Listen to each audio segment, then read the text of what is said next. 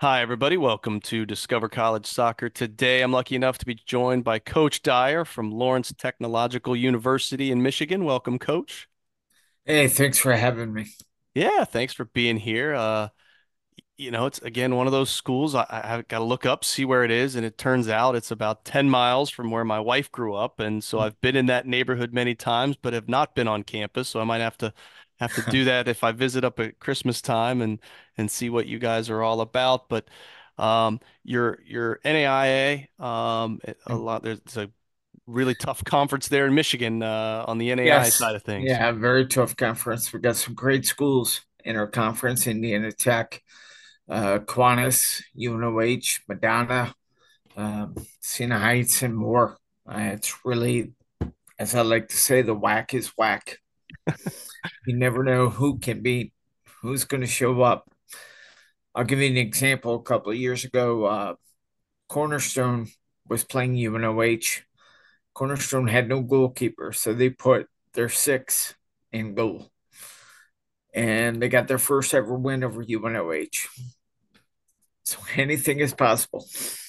Yep, that's why we play the game, right? So Yeah, I mean, it with is. with all that competitiveness in the conference, I mean, I'm guessing you guys are probably competing on the recruiting trail as well.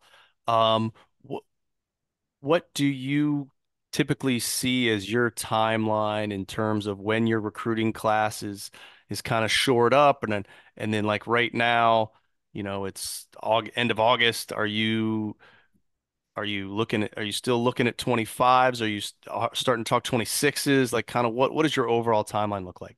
Yeah, so right now we're currently looking at 2025, and we're starting to look in 2026. We're getting some emails for 2027.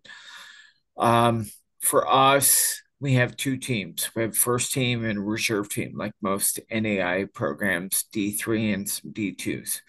So right now we have 61 total players.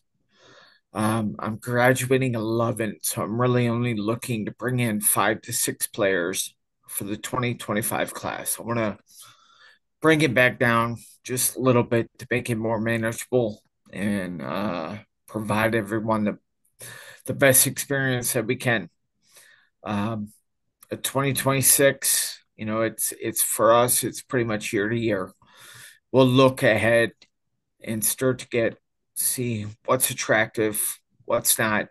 Um, but at the end of the day, I'm just focused right now on next fall. Okay. Well, in that focus, there's obviously a lot of good soccer up in the Michigan, Detroit, Grand Rapids, all over. Yeah. Where are you focused? Because I notice there is a lot of international flavor on your roster as well. So where do you like to go? How do you do your recruiting? We do have that international flavor. I mean, the top teams in the NAIA are predominantly 100% international. Like, for example, if you take a look at UNOH, I don't think they have one American on their roster, maybe on their reserve team. Um, but I like that mixture, that melting pot.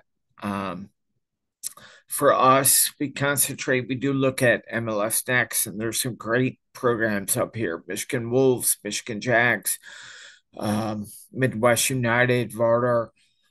We look at NAL, and then we look at National League, E64. It's an alphabet soup out there. So we do get all around ECNL, ECNL Regional League. We go out of the state a lot uh, to look at Florida, uh, down south, Virginia, Kentucky. So we've kind of branched out. The one area we haven't been most successful is obviously the east side.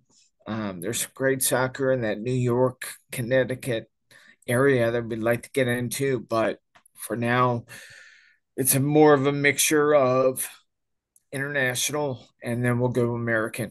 Like I'll be honest with you, right now with us only looking at 5 to 6 players, I have this top kid that played ECNL last year and he made the jump to MLS next for his last year.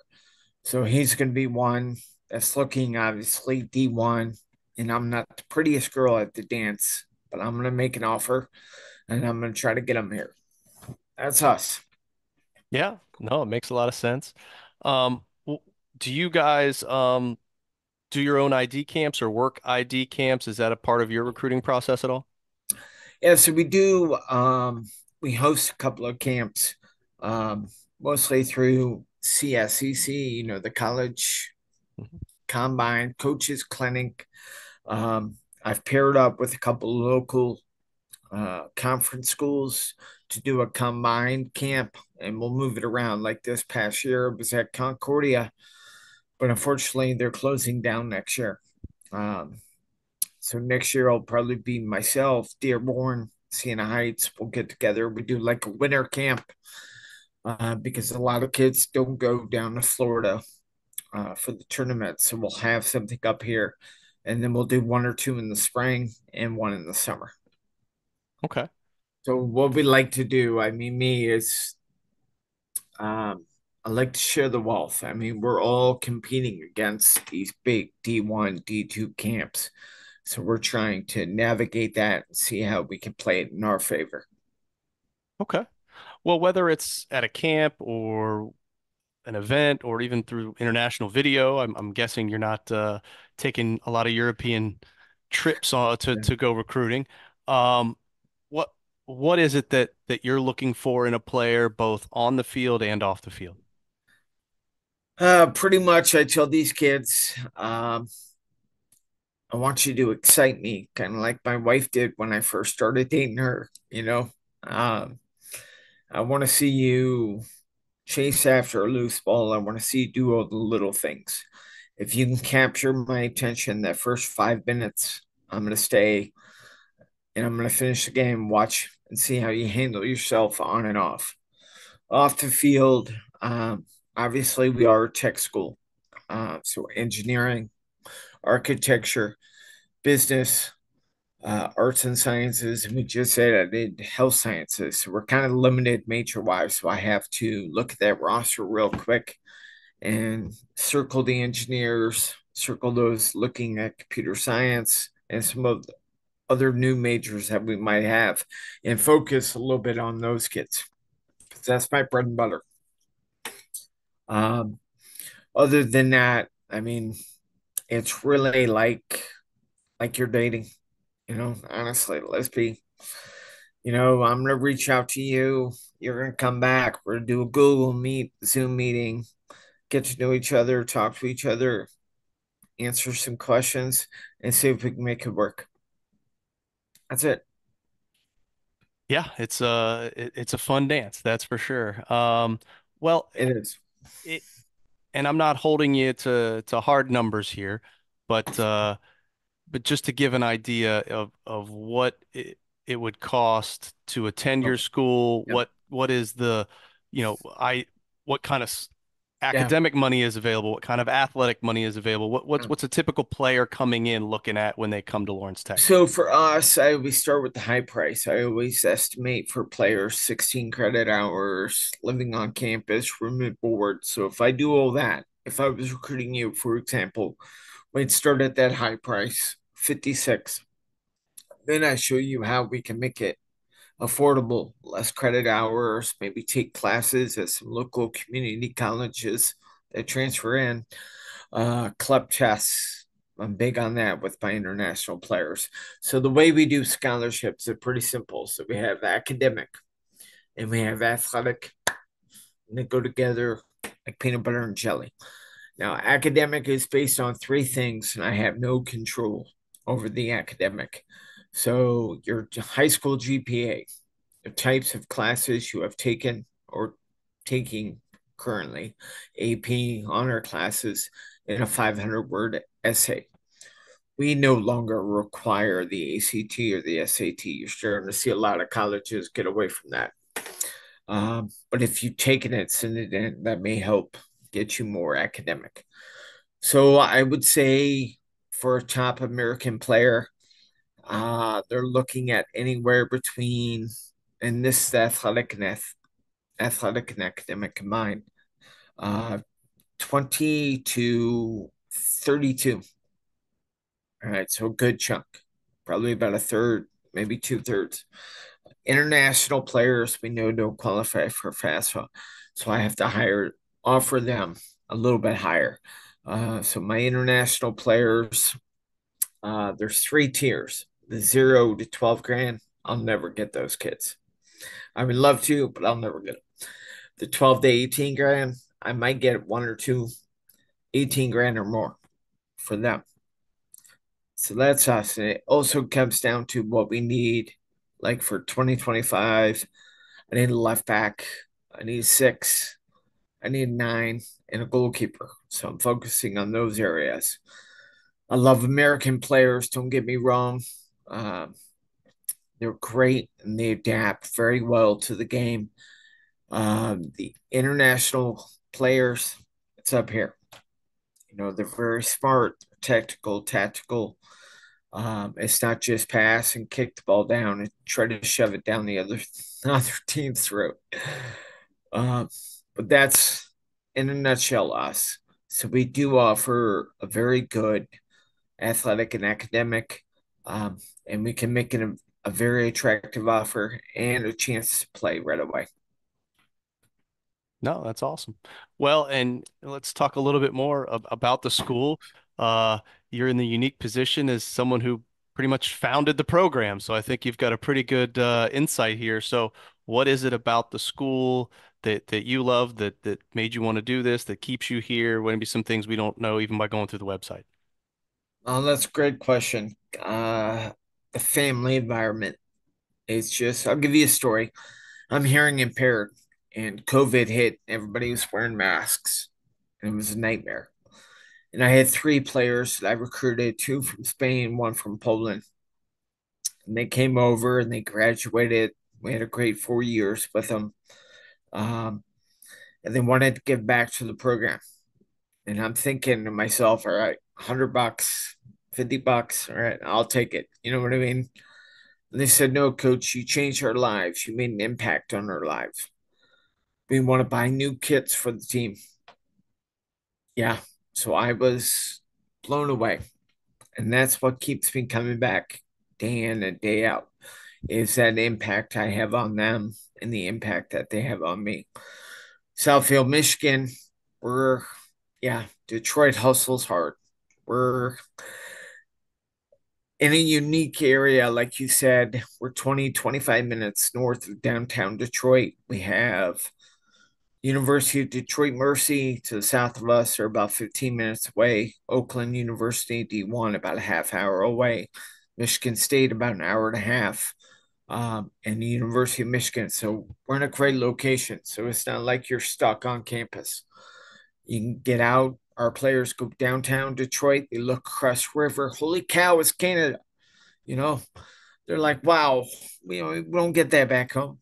Um, and then they can go to other Division One. We've got some great schools, D2, D3, NAIA, and junior college in the area. It's always something to do. So Southfield, I may have mentioned to you earlier, we're pretty much in the center of it all. Like Michigan's shaped like the back of your hand. Here's Detroit. Here's Canada. We're right here. Everything's nearby. Yeah, it's as someone who spent a lot of time there, it is a cool place for sure. So, um, well, let's talk a little bit more about being in the season. Obviously, you guys are just kicking off, but let's fast forward to October, kind of heart of that conference Yeah. season. Walk me through what a typical schedule is going to look like for a week for a player in terms of when their classes, meals, practices, game Yeah. cadence, all that stuff. Yeah, so great question. A week here, it's really no different from a week at the University of Michigan. So on Monday, for example, today, boys woke up, they had weight training at 8 a.m. If they have class, they have to go to class. They'll make up the weight training later in the day on their own. After that, they go back, maybe grab a bite to eat. They'll have class from like 9:30, 10:45, 11 to 12:30. Grab some lunch. If you're a freshman, you'll start your study tables at the field house, which is where our gymnasium, weight room, and all that is. But we hold our study tables over here. So our assistant AD can keep a closer eye. Um, Then you might have another class, get dinner. The thing about Lawrence Tech is if you have class and training at the same time, you have to go to class. So we train later at night. We train 9 to 11 p.m. We train at night. So I have everybody for my first team. For my reserve team, it's a little bit different. They train during the day. So that's just on Monday. And then same thing on Tuesday. So we do weight training twice a week in the season, Monday and Thursday, 8 a.m. We train at night, Monday, Tuesday, 9 to 11 p.m. Play on Wednesday. Recovery on Thursday, 9 to 11 p.m. Friday, we'll train 1 to 2:30 p.m. Go straight to the classroom, do about an hour of film work, talk about the previous game, talk about the upcoming game, do our tactical work, this what worked, this what didn't. And then we may have during the week a couple of position specific film sessions, about a half hour. We got to keep it short because kids are like goldfish. Got to keep their attention. Um, and then we play again on Saturday. And Sunday, I always give the players off.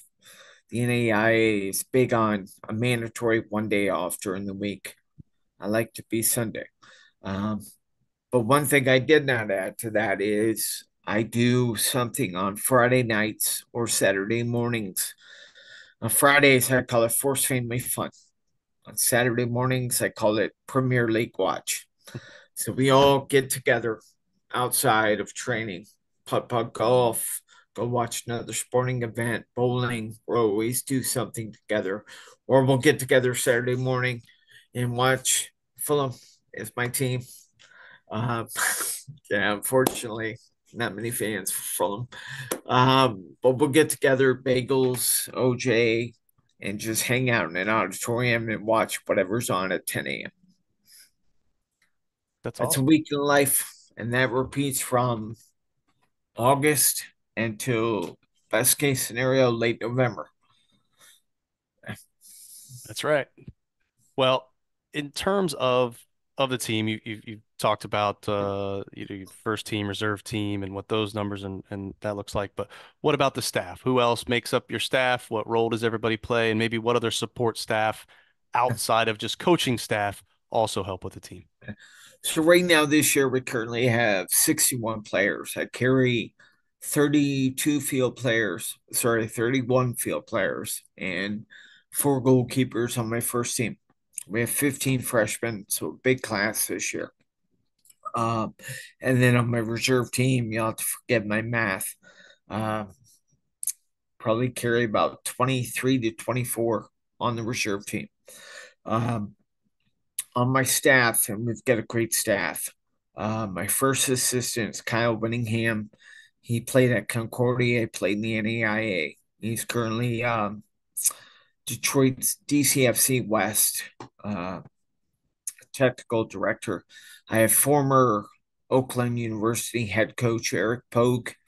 He oversees my goalkeeping, back line, set pieces. We have three GAs, which is great. And all three graduate assistants played here, so they know what it's like and they know what they're doing. And then we have a reserve coach named Alex, local high school young guy. Um, that I've kind of given him the reins, trying to teach him because I'm not getting any younger. I'm 48, and we have to give back constantly and give these younger guys a chance, and because they're the future.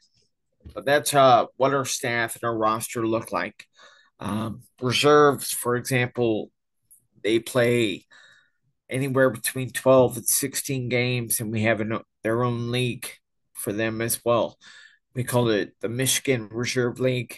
So we have in it, for example, um, us, Tiffin, which is Division Two down in Ohio, Northwood, Division Two in Midland, Cleary, Lords, Calvin, which is a great D3 program, Spring Arbor, um, and a couple other schools. So we give them something to play for, so they're not just showing up and just kicking a ball around. We give them goals and a flow chart, and this is what we want. Like last year, we had the reserve league, and we won the first year in the inaugural year. So I'm proud of that. Proud of them. Well, and you mentioned that there are a number of both NAIA, D2, D3 schools that have reserve teams. And I think one question that we always hear from players when talking to reserve or schools with reserve teams is, well, what is the movement like? Do I really have a shot at moving up during the season, or am I a 4-year reserve player when you're recruiting me or anything like that? So what does that relationship between those teams, two teams look like for you guys? I can only speak for my program. We've had some very great success. We've had, so I tell players when at the reserve meeting that we had last night, here's your flow chart. If you were on reserve team bench, your next goal should be playing in games. If you're playing in games, your next goal should be starting games. If you're starting, your next goal should be getting invited up to first team training. If you get invited up, that's where you got to make me look like an idiot for not having you on the field and not having you there. So I'm going to give you that chance. If you do that, I'm going to move the player down. Maybe he's not playing as much as he should, um, but I will make that switch. I'll give you a couple, two examples. One kid, um, Zane Arnold, local kid, played Michigan Wolves, played at a high level before they joined MLS, NAL, and all that. Um, he was on my reserve team for 2 years, right? We brought him up his junior year, worked hard. I mean, just couldn't get him on the field because he had a couple of really good players in front of him. Senior year, just took it over, started every game, played as right back. We had a kid from Hawaii. He busted his butt for 3 years. In his senior year, he made that jump. So it is possible. Um, that's what I tell the reserves. I mean, I want you, yes, to get a great degree, but the reason for reserves are, yes, there's a handful of kids that will never make that jump. I'm sorry. I love them. I've given you a chance to play 4 more years of soccer and get a great degree. But then there are some players that we like that we think instead of sitting on the bench, you need to play. And where can you get that? In the reserve games. For sure, for sure. All right. Well, we talked about staff and reserves and other players, but what about you? Tell us about your coaching style and the style of play you want to play there. My coaching style, it's a big mix. I'm old school. I'm suck it up, buttercup. I didn't have PT after, we just played. Um, my biggest thing is I will never tell a player to play for me. I will never tell a player to play for the school. I tell them to play for each other. And at the end of the game, you're able to look each other in the eye and say, "Hey, I did my job. Did you do yours?" Because I'll give you a quick little story. I have a tattoo on the back of my left calf, a soccer ball. And there was 5 of us that played at Ohio State, and we were awful back in the 90s. I loved the school, loved the program. We won maybe 6, 7 games a year. Uh, but we played for each other, you know. And during COVID, one of them passed away. So the 4 of us each got the tattoo in different areas on our body. That's what it's about. That's my philosophy, getting you to play for each other because 4 years goes by so quick. This phase of your life, I had my teammates, those 4 guys, wedding, being my godfather to my kids. I'm godfather to their kids, everything. So the relationships and everything that we do will lead to that. And I'm huge on chemistry. If you and I have an issue, man, I'm not going to pass you the ball, right? I'm playing 3 and you're playing 6. Why am I going to give you the ball if you and I are fighting over the same girl? We got to put the team first. We got to look over all of that and know that we're a family, and we're not always going to agree. We're going to have disagreements, we're going to have ups and downs, but at the end of the day, I did mine, you did your job, and that's what it's all about. Love it. Love it. Well, Coach, I really appreciate the time. I'm going to leave you with one last question. And that is, if you had one piece of advice for anybody going through this college soccer recruiting process, what would that be? Be relentless. Be relentless. Email the coaches. Don't just tag them on social media. As coaches, we hate it. I mean, we I'm getting recruits that tag me in Indiana men's soccer and University of Kentucky. I'm like, whoa, wait a minute. These are three different types of programs. All right. But be relentless. Email. Don't give up just because we don't reply. If you see us, come up, talk to us, you know. Um, and the last bit of advice is if a pretty girl says no to you, are you just gonna give up? No, you just keep going, keep asking her out, keep chasing, because the risk is worth it. All right. All right. Well, Hopefully that Coach, answers. I appreciate it. Yep, absolutely love it. Problem. Wish you the best of luck this fall and hope you guys can bring back that conference championship banner. From your lips, God's ears. All right. Let's try it. Thanks again. Thank Have a you. great day. You too.